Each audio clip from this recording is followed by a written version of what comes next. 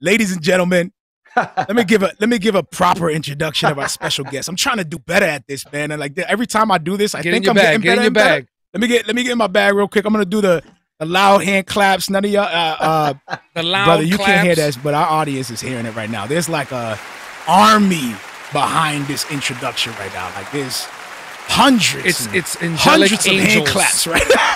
flapping their wings at once. Ladies and gentlemen, president of Rapture Ready Productions North, Christian hip hop artist, minister, entrepreneur, also hosts his own live show.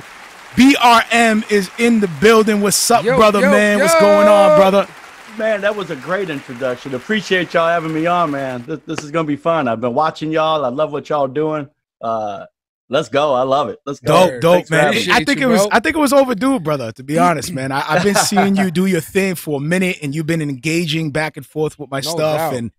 And it's almost like you came, from me at least, like, I don't know if, did you like just all of a sudden recently just started going hard, like, or because you just came on my radar and I was like, yo, this dude is literally everywhere right now. Like, what, did you make a shift or something, or did you just decide, yo, I'm gonna go heavy like in this last few years? Man, good. Yeah, you know what? A little bit of everything there, I guess. You know, about 7 to 8 years ago, basically I started a relationship with God and started doing Christian hip hop. I always done music. But I didn't really start going hard till about 4 years ago. It just, you know, just kind of felt like I found my sound a little bit. And, you know, sometimes that's what it takes for artists, I guess, is to kind of find your own sound. It took me a while. I'm kind of an old dog, but it took me a bit. And I kind of felt like I'm in something I'm pretty comfortable with right now. Just made a lot of great relationships with different people, with Jeremy over there at Rapture Ready Productions, and just started building relationships with people, and just having fun with it. Really, for me, it's always been about just having fun with music. And everything else is kind of spread from that. Get a chance to do ministry with people and build actual relationships. So if you've seen me, I guess that's how it's kind of rolled out. When you were building those relationships, was it in your mind like, I'm gonna build these relationships for a strategy, or was it in your mind like, yo, I wanna actually, like, because I see you building relationships, but brother, like, I could tell that the people that know you personally speak very highly of you. Yeah, no, appreciate that. Yeah, you know, you can't have a big relationship with everybody. You know, you know, your circle usually should be probably kind of small with those people who you could go to and you trust and you could talk to and speak into each other's lives and that kind of stuff. But man, I honestly really do try to reach out to people and talk to people, because really in my Christian walk, when I got saved in 2005, I didn't surround myself with nobody who was going to help me with this walk. So, I mean, in my last 7 years, I've surrounded myself with people who are going to help me because I need it. And to speak on that too, like a lot of people think it's something different than anything else. Like, oh, you're gonna hang out with those Christians all the time? It's like, dude, if you're into fitness, who do you hang out with? Right. People who are into fitness. Like-minded individuals. It's all about like-minded individuals. Like, you know what I mean? Like, if you want to be closer to God, then you should be around people who are closer to God, and therefore it'll build your habits, you'll rub off on them, and that's how you grow as an individual, you know? So that's really dope. A lot of people don't think that way. No, and you know, it's crazy too, because you know, you're talking about trying to build relationships for strategy and stuff like that. I mean, any artist is out there trying to look for, you know, somebody to listen to their music. But while you building relationships, it's amazing the people, like I wasn't going out trying to speak into people's lives per se, but the amazing people who have spoken to my life, and now I've had a chance to speak into different people's lives as I've kind of gone along this journey, is really what's been really honestly pretty cool. My wife is always like, man, you talk to a lot of people. It's crazy. It's crazy, you know. So I'm like, it's just crazy to get a chance to talk to all these different people, sitting here chatting it up with you guys, watching your shows, and it's crazy. Now, let me ask you this: in your experiences, you've been out there, you know, doing your thing. Have you noticed that there's been a change, like in comparison to when you were coming up and you had all these people like pouring into you? Like, do you feel like it's changed for the better or for the worse? Like for the everyday artist today, like, you still see that same kind of like, yo, I want to help this artist? Yeah, and you know what? It's kind of been funny because I've had people speak into my life as I've kind of gone along in this, this journey or whatever you want to call it. But now I feel like I get a chance to talk to some of these. It's funny because I think some people see me and say, "Oh, this dude maybe look a little older, like he's been around for a long time." I've really only been around, like you said, you've only noticed me the last maybe couple of years. Yeah. But I've actually embraced it. Some of these younger cats, whatever, they hit you up and how you do? Hey, Marrio Esco, how you do that live show, man? It looks so professional. Yeah, how you doing that show? How do you do that in the video? Like my videos ain't the greatest in the world, but they have questions because they don't know how to do it. Facts. Yeah, so you get to talk to them, and then obviously when you're talking about music stuff, then you get the ministry part in there too. And there's always just ends up, that's the way God makes it happen. You know what? I actually have that as a question myself because I checked out your YouTube channel and I saw a lot of your videos, your lives that you're doing, and I saw you with your little ones, your family. And it made me think, it was like, man, so how do you balance that between like your occupation as an employee, as a minister as well? I kind of like lumped them up together, any kind of passions or whatever, and your family as a husband and a father. Like, how do you balance those? Yeah, that's always the question people ask. I think it's a work in that's something you got to work on. I know when I kind of first started kind of really pushing this, we our wives are always pretty good about letting us know how they feel. Mine was just kind of, hey, we need to make sure we spend the time. And so I've really tried to put that into place, trying to spend time at home with the kids and my wife. And then I see that you include them as well. So how much involved are they with your ministry and your music? Yeah, recently I just kind of got my wife kind of involved in it. My son picked up rapping. I seen the video. Man, you should have given me the heads up, man. I would have definitely played that video, man. Next time we're gonna do it. Next time for sure. I caught that too, and it caught me off surprise.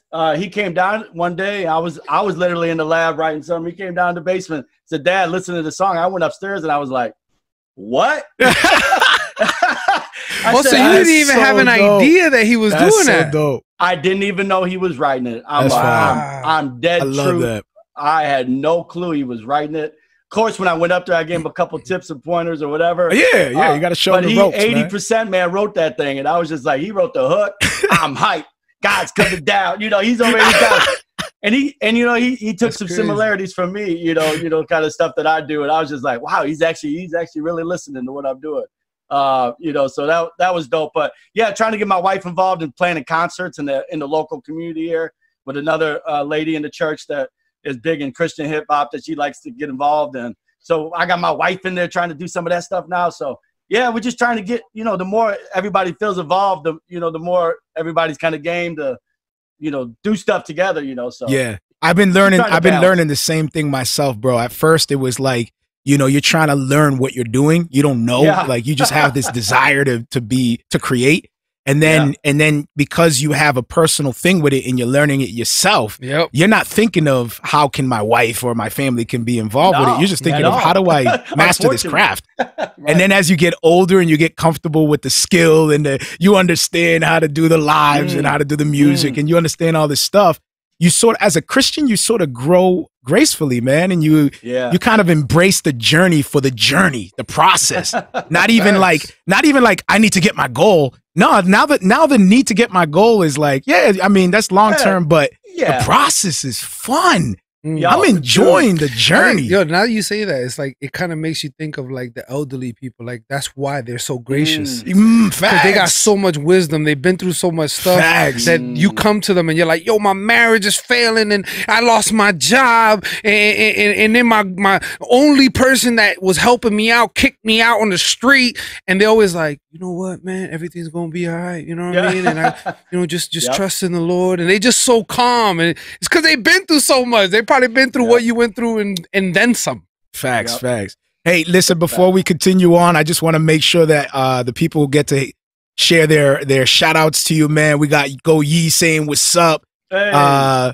Who else we got in here? Jeremy Duncan saying what's up too, what's good. Everybody showing love. Hey, and we're gonna jump into a music video, Cage 2. Do you want to just give us some background on this song the video before we share it? Yeah, for sure, man. So this is a sequel of a track that was the original track was called Cage. That was just basically just kind of feeling like I was trapped.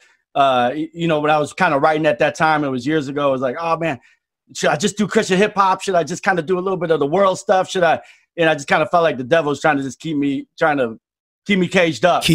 But Cage 2 was like, I'm out. I'm free. I'm in this place now where it's fun. It's, you know, I'm enjoying the process. I don't care. You know, it's Christian hip hop. This is what I'm doing. So Cage 2, I'm free. Check it out. Here we go.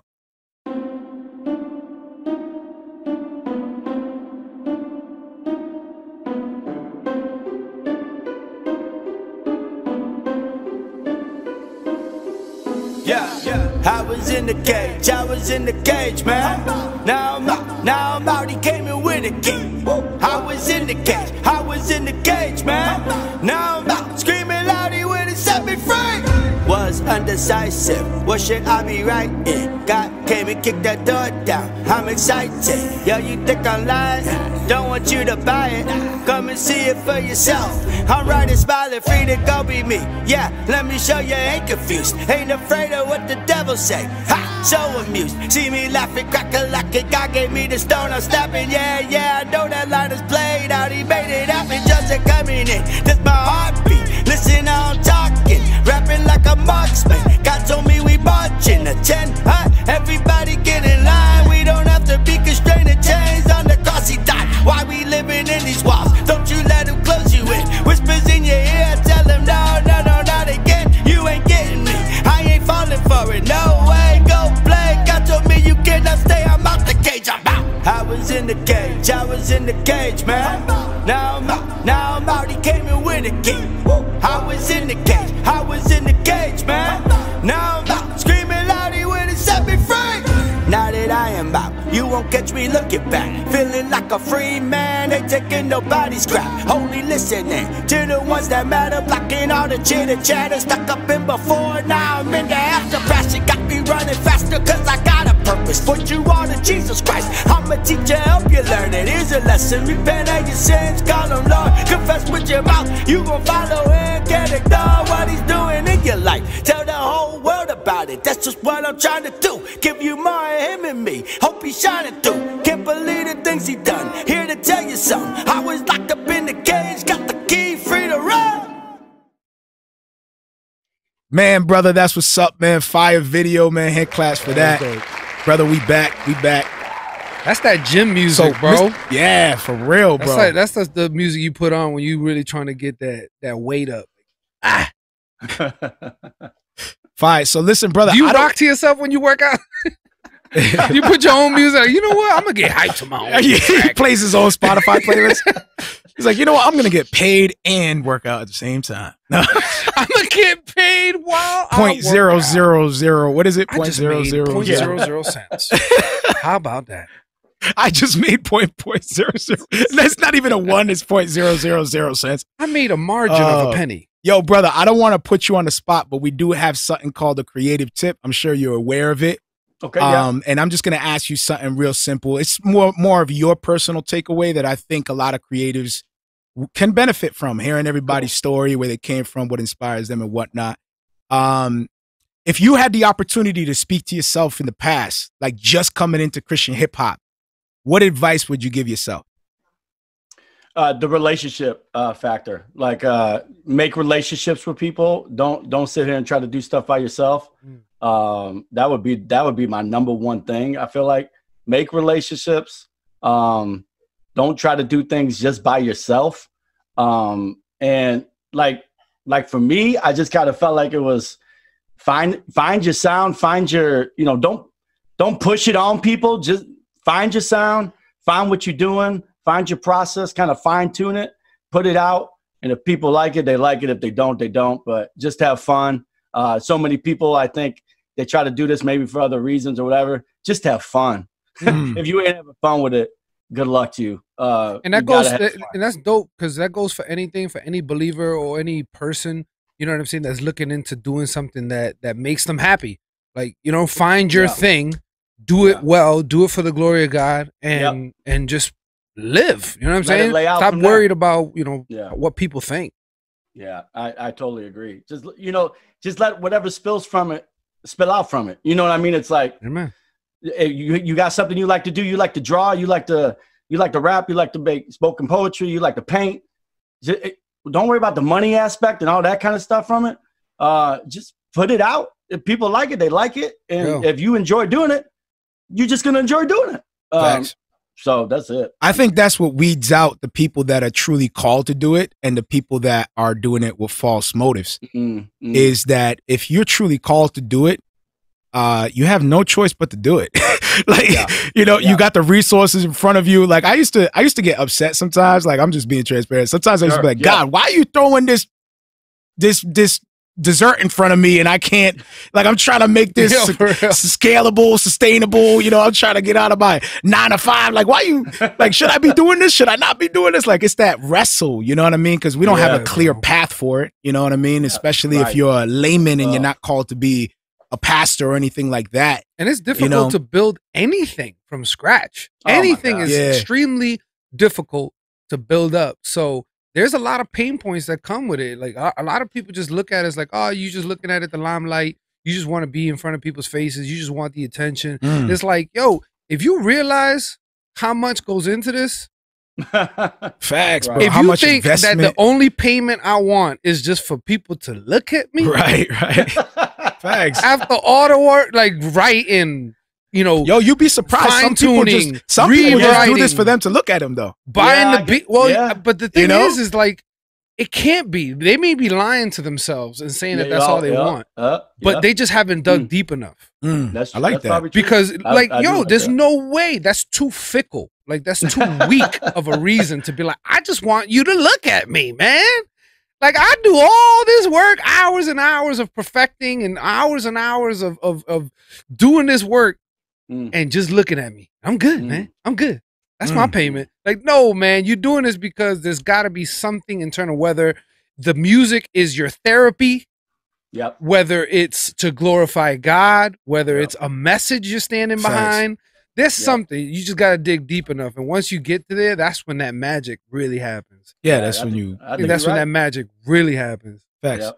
Dope. Facts. Hey, brother, you want to share any links or any updates? Now's the time to do so. You got an open platform to go ahead and promote, brother. This is all you now. Appreciate it. Yeah, man. You know, I got a track dropper Friday. You had made mention. I just started the label, the branch out from Rapture Ready Productions. I'm running this Rapture Ready Productions North with my man Kingsman J. Dope. There's got to be somehow we can collaborate on that too, right? There's always a way. If there's a will, there's a way. There you go. All right, go ahead. You just said the word collaborate. Let's go. There you go. You spoke it into existence. You just spoke it. I talked to somebody earlier today. He said, "Man, we got to collaborate with you." You just spoke it into existence. There we go. Let's do it. I'm down. Now we're doing it. There you go. You shouldn't have said nothing. You're right. Kingsman J, TC Boy, they're two of the artists who are rocking with me with the RRP North. So we got a track on Friday featuring Jamar Spencer. He kills the hook. So y'all look out for that noise. And just look out for some more tracks. We're gonna have some EPs, some albums coming from some of the artists on RRP North. I'm gonna be dropping singles because I just love to drop singles. I'll probably do an EP in the summertime. But we're gonna be working me with Rapture Ready Productions. Jeremy, you mentioned, he said, "Yo, what's up in there?" That's the CEO of Fire Productions. Shout out to Jeremy. Man, there's just so many dudes, man. So many women and bros with the two companies combining, man. We're ready to put some music out and make this a movement. So I love it, man. Hey, and real talk, man. You got us on your side, man. I love that. I love the community. That's what we desire over here, man. So we're looking forward to what you're doing, what your brothers are doing together, the mission and everything, man. Thanks, man. And we definitely got to get you back on the show sometime soon. Let's collaborate. All right, brother, man. Appreciate y'all. Love you, bro. Grace and peace. Take care, man. Peace. Love y'all. Peace.